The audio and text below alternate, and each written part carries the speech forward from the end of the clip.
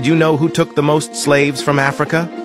For the first 130 years, the Portuguese dominated the transatlantic slave trade. After 1651, they fell into second position behind the British, who became the primary carriers of Africans to the New World.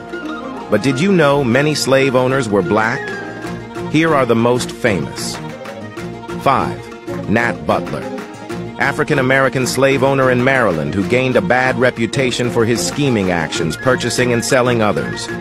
4. Dilsey Pope, an African-American woman slaves owner in Georgia. She and her husband fought, and Dilsey sold him to her Pendarvis family, owned the biggest rice plantations in the Palmetto region, and was one of the wealthiest slave-holding families in South Carolina. 2. Justice Angel was a wealthy slaves owner and trader in Charleston, South Carolina.